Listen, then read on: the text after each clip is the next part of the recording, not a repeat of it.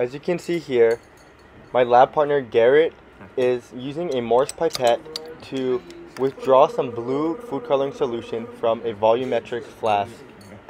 He first must fill it up past the 0 milliliter mark and then slowly move the meniscus down to the 0. As you can see on this close zoom up, the meniscus is right at 0, meaning that the pipette is ready to be used to help measure. Now that the meniscus is at 0, Garrett can accurately and precisely measure out 3.7 milliliters into the 50 milliliter volumetric flask. No, it's 3.7. As you can see, Garrett has successfully measured out 3.7 milliliters as seen by this meniscus on the Mohr's pipette.